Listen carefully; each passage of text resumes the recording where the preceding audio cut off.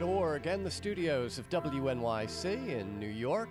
This is Soundcheck, our series of live performances and interviews. I'm John Schaefer. Today, we're coming to you from WNYC's ground floor multimedia performance venue, the Greene Space. And we are here with the Welsh singer and songwriter Cate Le Bon. She's just put out her new record, her sixth. It's called Pompeii, and she and her band are here to play some tracks from it for us today, beginning with this one called Moderation.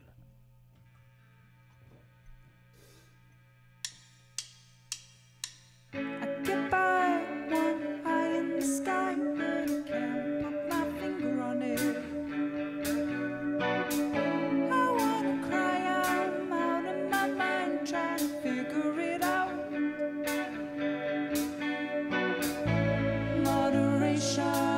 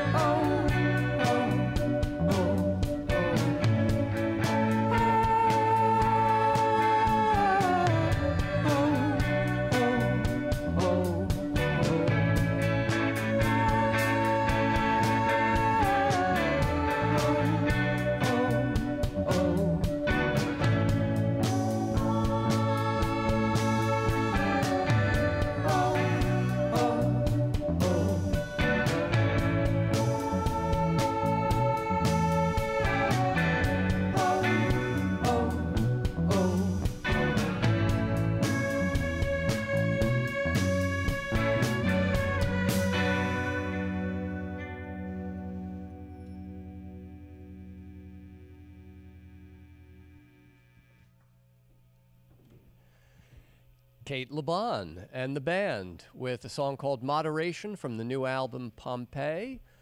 Cate, it's great to have you back with us. Yeah, thank you for having us. Last time was about 10 years ago. It was your first American tour. Yeah. This must feel almost like a first time touring again. It's lovely, actually. You know, the things that you maybe accidentally took for granted before everything shut down. It's Before yeah. the world changed. Yeah. Yeah, so we're all very excited. Yeah. You know, the album title, Pompeii, seems like an obvious thing to ask about because many of the songs on this record, even if they're not dealing directly with crisis and catastrophe, there's that sense of something looming in the background. And I get the sense that you're not referring to a 2,000-year-old volcanic explosion. No, I think it's more metaphorical, yeah.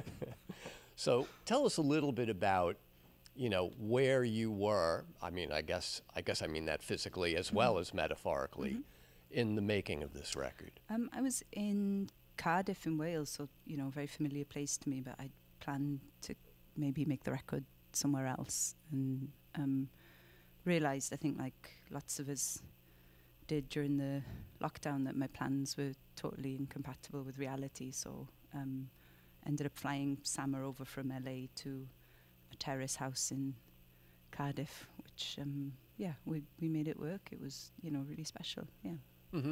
Now you've recorded songs in Welsh before. You're making this record in Wales in this little Welsh cocoon, and yet these songs are all in English. Was it just like this is a global kind of thing that we're all going through? Yeah, I mean, it was strange because, you know, I'm in this city where I grew up in my 20s and living in a house I used to live in then and surrounded, in theory, by all my friends, but you obviously don't have access to them because we were under, you know, quite a strict lockdown. So it like felt like a strange connection with, you know, the geography of the location. Everything seemed somewhat removed, you know. Yeah.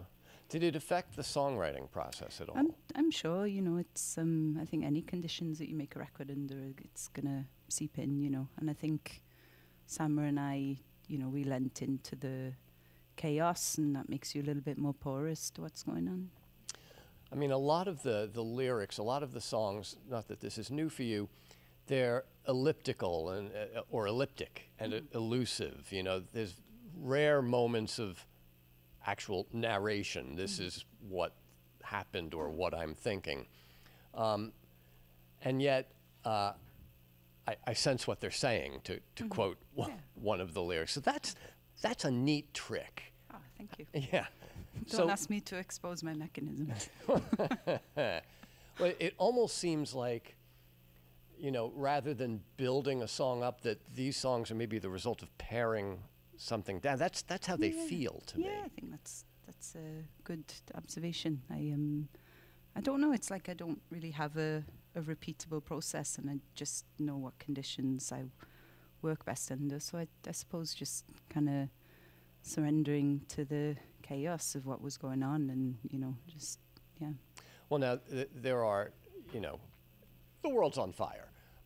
We have a pandemic, but the pandemic will eventually, we assume, recede, and we'll be left with another longer-lasting crisis, an ecological, environmental one.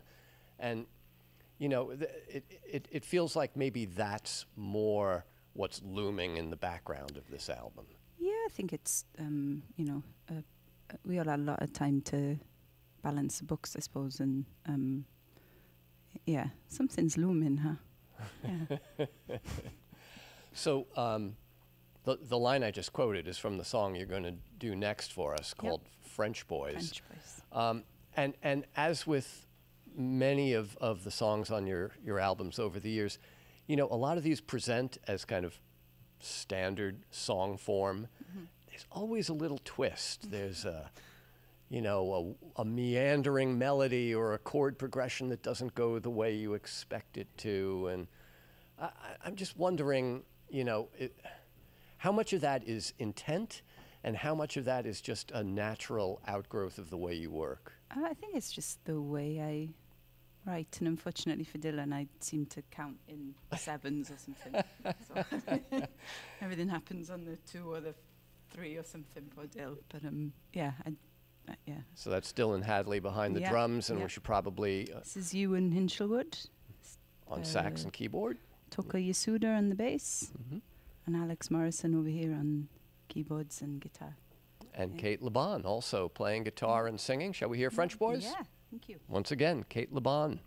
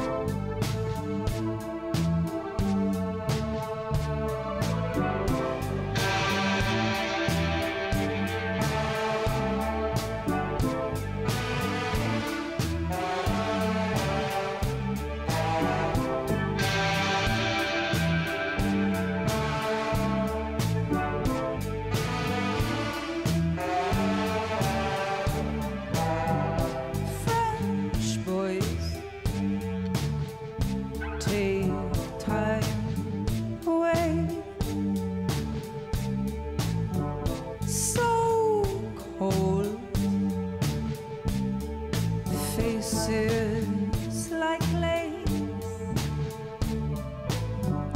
collaged against rocky terrain. So quiet, but I sense what they're saying, and I'm in my way.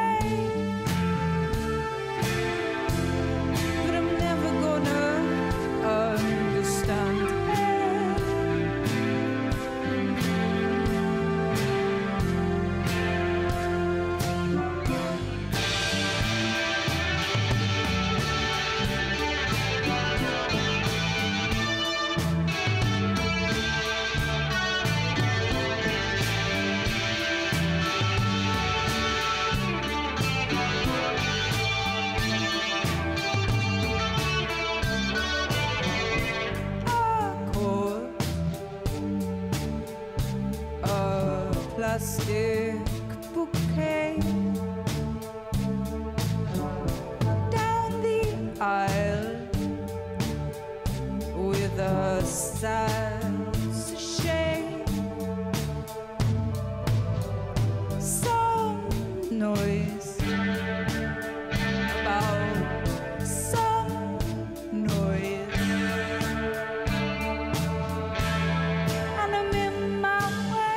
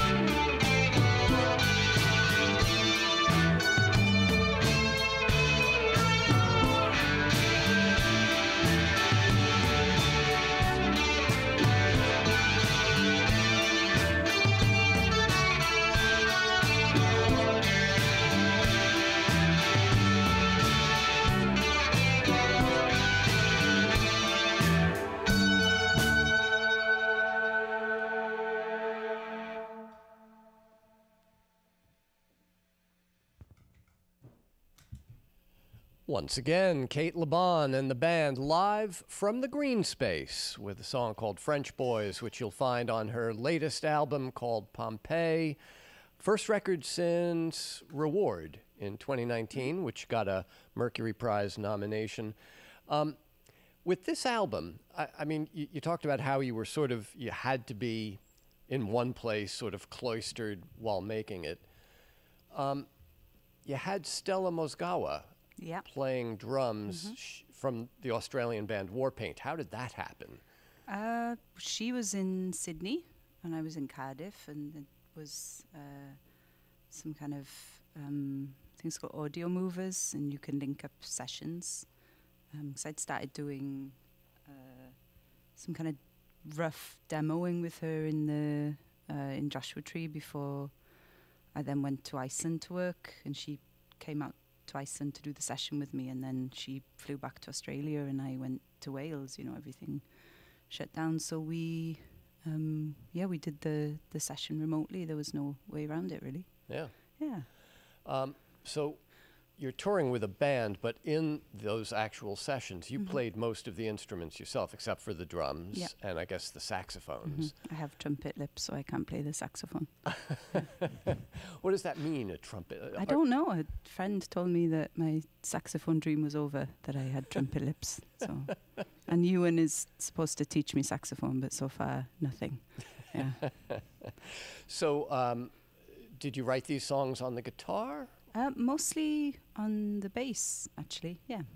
Well, now that's interesting because I wanted to ask you if you felt like these songs were sort of interconnected somehow, because while I don't hear like actual material recurring, there are sort of gestures, shapes of melodies, especially in the bass line, that seem to recur throughout this record. Yeah, I mean, I think it was, you know, a decision that I made subconsciously to, there's a propulsion to the bass and like it's forward motion, there's a groove to it, so it was as if I was trying to stop any kind of dwelling or modeling, you know, you keep going, you know. Right. Yeah, and then it became I guess the backbone for the record, that everything then was worked around.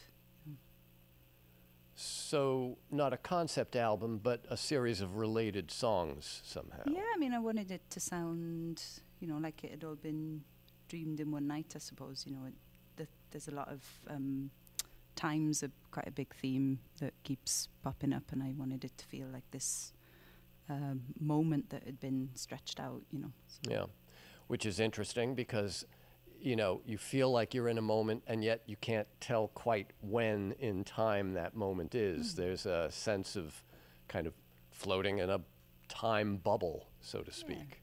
Yeah. So the title track, Pompeii, where did this, you know, how did that become the title of the record? Did the song just speak to you and say, this got to be the title, or? I guess Pompeii seemed to be the perfect setting for all the kind of complicated feelings that were ruminating, you know, whilst everything was shutting down, and there's this huge global crisis, you know, thinking about the permanence of, you know, a final gesture, and you know, how it plays with your perspective of time, and you know, that sense of a looming disaster, but you still go about your business, you know. And right. Yeah. So Right. So the line, the ugly wait for the morning papers, you know, that's clearly not a reference to Vesuvius and Pompeii, but no. But it's all in there. Yeah. yeah. Yeah. So we're just kind of like going about our business and things fall apart. Are you, having said that, I don't want to put, you know, optimism or pessimism in your songs if you haven't put them there yourself. So how do you feel about all this? Is this an optimistic record, a pessimist? I think it's optimistic, you know. I think there's a lot of hope and curiosity in it, which I think are different to optimism, you know. But I hope there's. Yeah. Well, it's hard to be hopeful without having some kind of cause for optimism. So, All right. That's my philosophical musing for the afternoon. Shall we hear the title track? Yeah, thank you. Cate Le Bon and the band live from the Greene Space with Pompeii.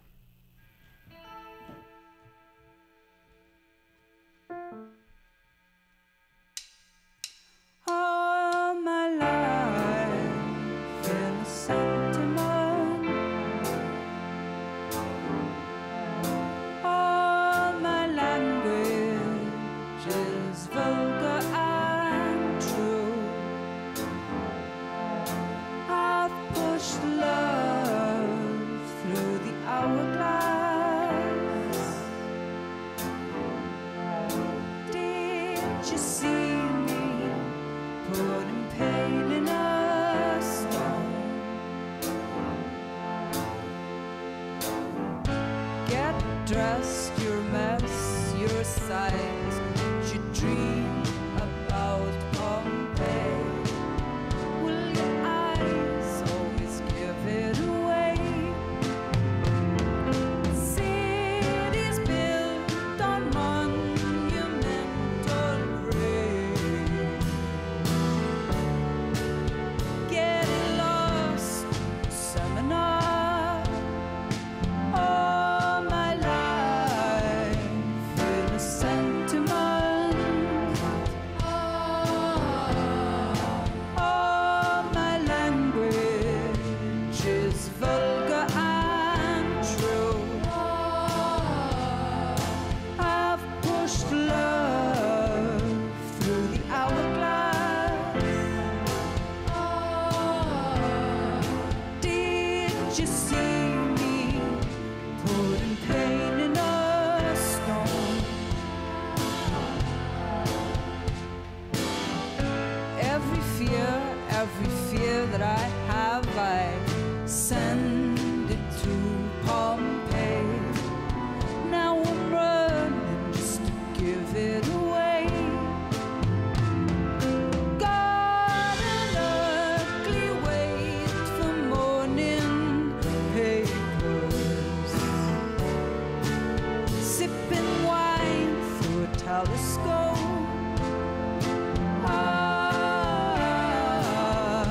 In a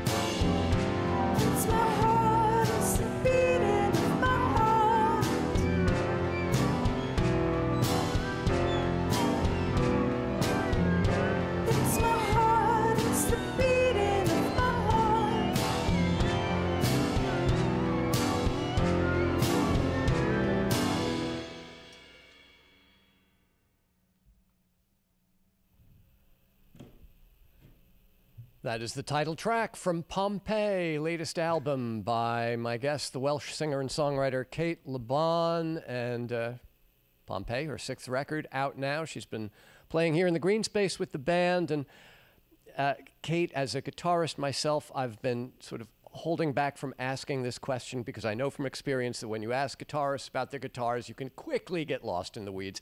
But I have to know, what is this guitar that you're playing?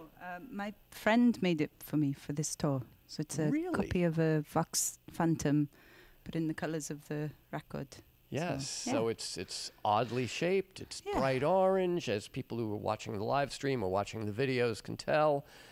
Looks like maybe a composite headstock. I mean, it's a really interesting instrument. So specifically made, not just for you, but you now for this tour. Yeah. Cool. Yeah. By Keith Wood, I should say his name. He's very wonderful. Yeah. Where's he from? He's living in Grass Valley at the moment. Yeah. Here in the States? Yeah. Oh, okay. All right. Now, in addition to Pompeii, you've been busy as a producer. You know, you've worked with Deer Hunter and John Grant and many others. Is that a different kind of creative muscle for you, producing someone else's record? Yeah, I think it's a different, you know, you're looking from the outside in, and but, you know, obviously informed by looking from the inside out. Yeah. Anything in the works after this tour? I've just been working with Devendra Banhart on his new record. So, oh, great. Yeah, hopefully try and finish that soon. And yeah. And we'll look forward to that. Devendra's been here in our studio as well. Cate, it's been a long time since you were last here. Yeah. Great to have you back. See you soon, hopefully. Yeah. Congratulations on Pompeii. Thank you very much. Thank you. And we've been broadcasting and streaming live from the Greene Space on this edition of Soundcheck. You can watch the videos of the songs that Cate and the band have performed on the New Sounds YouTube channel or on our website, newsounds.org. My thanks to the crew here at the Greene Space, our technical director, Irene Trudell, our producer, Karen Havlick, videographer is David McLean, Ricardo Fernandez behind the board here in the Greene Space, Jennifer Sendro and the rest of her crew. And thank you for being with us for this live stream from the Greene Space. I'm John Schaefer. See you next time. You know